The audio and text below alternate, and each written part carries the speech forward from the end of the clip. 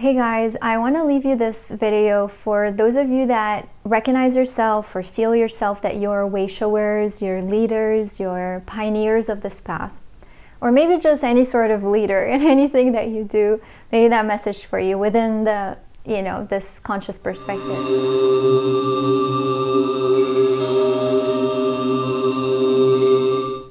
I was hesitant to come online actually and on this video because of things that I'm dealing with myself, and I'm feeling pretty raw.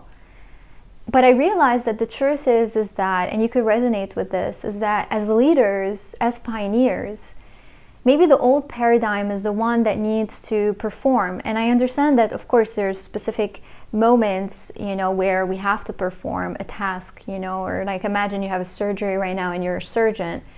You got to do the surgery. But I mean that there is a specific responsibility for us as conscious leaders to always show up like, maybe that could be the perfectionism, but also that kind of sneaks into the spiritual aspect, which is to always have the best energy, to always emit the highest frequency, to always be in our top vibration, whatever that means.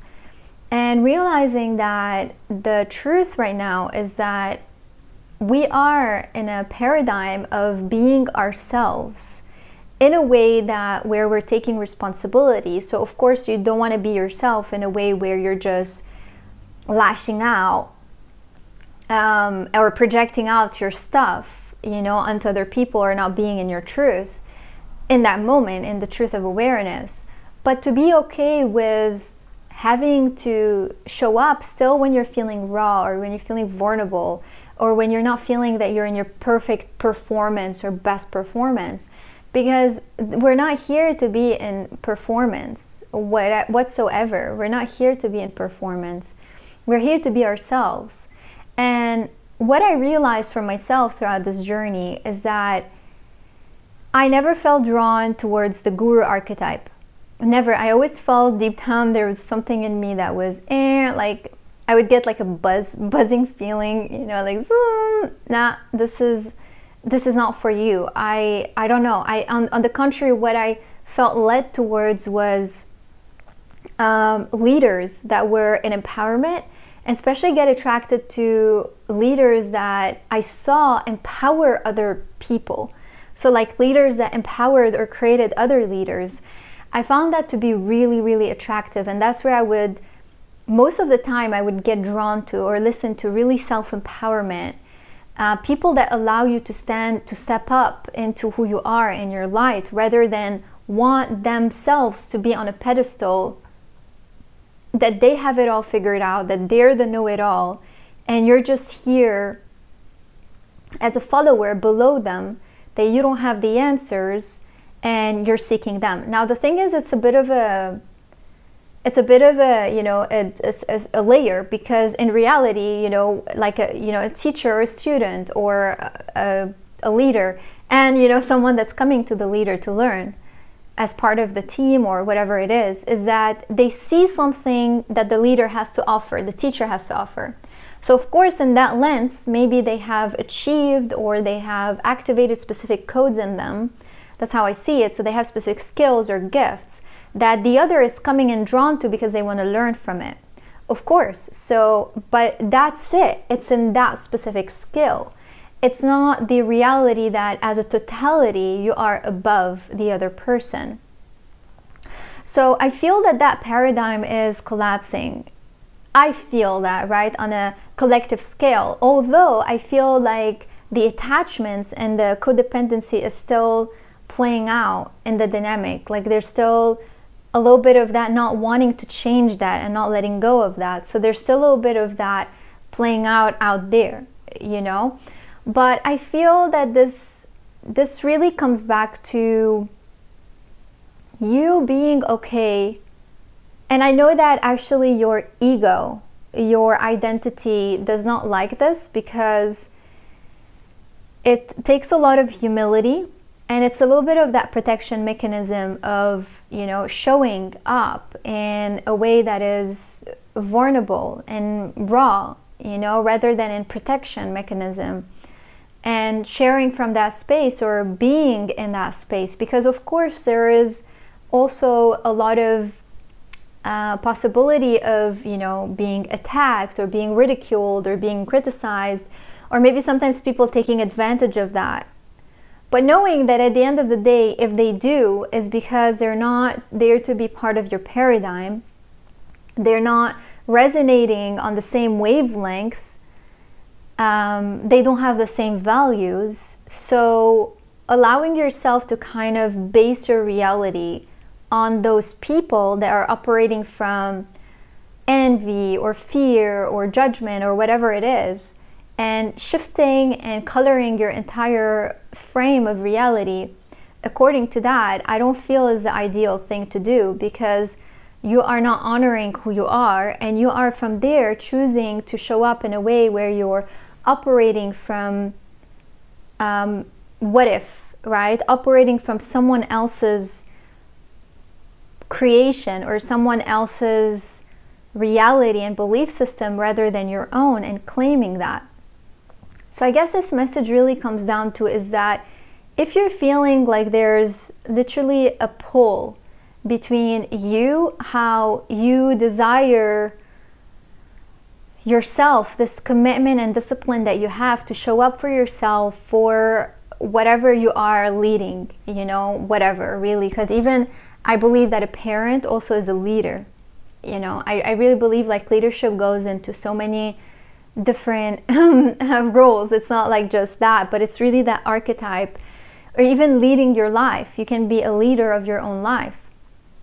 So noticing that maybe you have this desire to always show up in that way, and then if anything else comes out of that box, of that image of what you wanted for yourself, then there's a little bit of disappointment, or there's a little bit of you being harsh on yourself, and you feel that's where the division within you happens.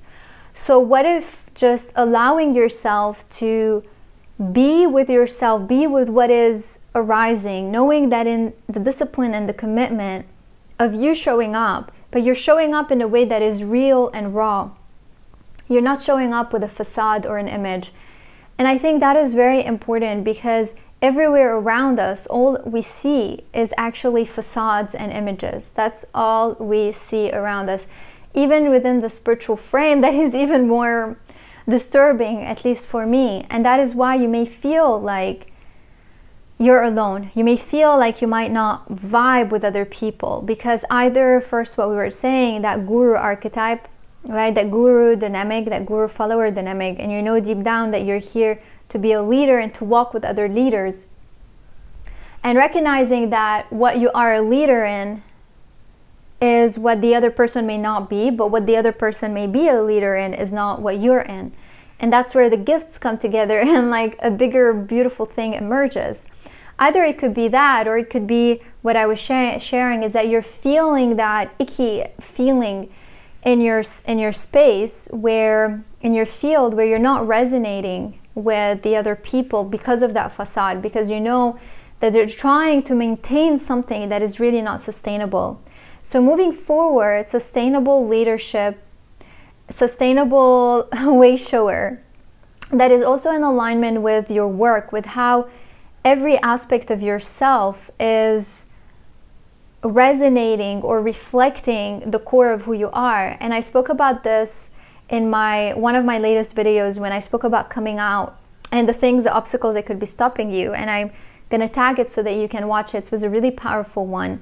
But one of the things that I spoke about is that actually is the fact that we believe that we need to separate ourselves, that our business sometimes, our work, that perhaps you're a leader of consciousness in your own reality, but when it comes to your job, there's not a ripple out of that. It's not a connection. So you've separated yourself there. And that's okay if there's a reason, you know, like, again, what I say is not like this should be the way, you know, of course, but tuning in with your intention of why you do what you do. And eventually, if you know deep down that there's something else you're supposed to do in terms of your purpose or your career, aligning your career with your purpose, allowing that to ripple out for yourself so that it's in unification, then everything in your life starts rippling out your essence, starts rippling out your own energy, your own blueprint of what you are here to share. And if we want to do that, we cannot be in performance, right? Because it's all pure energy. And when we say energy doesn't lie, is that your energy is not here to be in a high vibrational energy. And I spoke also about this in one of the videos, because for me, vibing high, it means that you are holding yourself in a state of awareness. You are not running away, you are not pretending, you are not separating what you are and putting another something else because you don't want to be with what is. You're not holding that light of awareness. At the end of the day, that's it for me. It's like pure energy. Being in pure energy does not mean that you are resonating at 432 hertz, whatever it is. Is that you are emitting what is you purely. That is you, and you're not allowing the ego to take the steer, to take the show, but you're literally just emanating your heart that is raw, that is vulnerable, that is whatever it is that it's feeling. So I hope that message was of any support to you. If it is, let me know also in the comments. I would appreciate it. And of course, share it with other leaders that might benefit from it. And don't forget to subscribe to my channel for more. Much love.